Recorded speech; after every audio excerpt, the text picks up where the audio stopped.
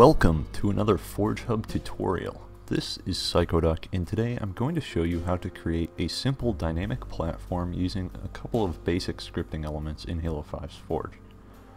So here you can see our platform, and if I shoot the fusion coil, it will retract into the wall. It's a bit like the platform that Camo is placed on the rig.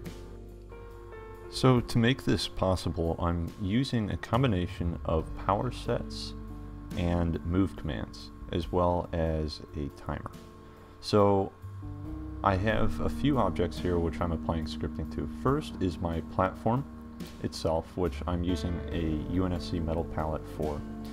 I have my fusion coil, which is what I'm actually using to activate the function of this pallet. And I also have a light which is tied to the pallet, so this light will illuminate the platform when it is extended from the wall, and the light will despawn when the platform retracts. Then for this example I also have an overshield placed on it. This is just a regular overshield, but it's kind of cool because it falls off when the platform retracts. It lands down here just like the camo on the rig. And again, you can design this into your map however you want.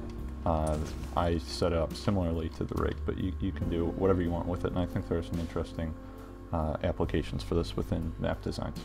So if we start with our palette, we can see, if we go down to the object properties, and if we go down to our scripts, we can see that on power state alpha, when power state alpha is on, we're going to perform a move offset of 6 units on the forward direction, which is in this case going to shoot the platform into the wall.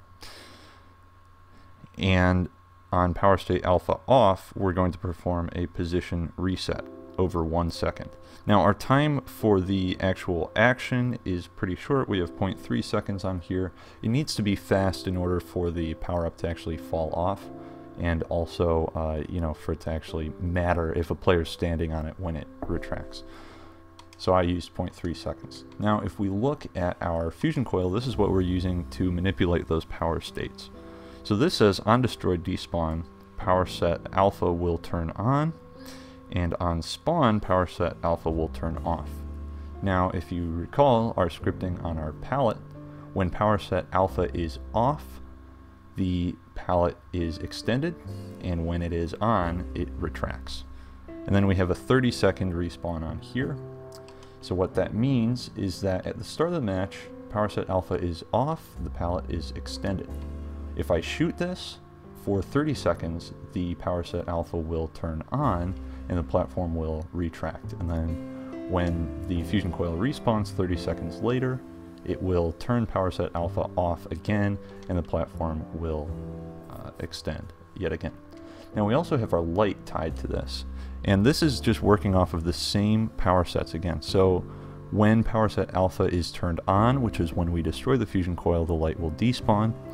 And when power set alpha returns to the off state, we will spawn the light again. So it's all pretty simple. Again, if I shoot the fusion coil, the platform retracts into the wall, the light despawns, and then 30 seconds later, the fusion coil will respawn, the platform will extend again, and the light will respawn as well. So it's a simple trick using some simple scripting, but I think the applications are pretty broad for this. So hopefully you guys find this helpful, and I will talk to you guys next time. Thanks for watching.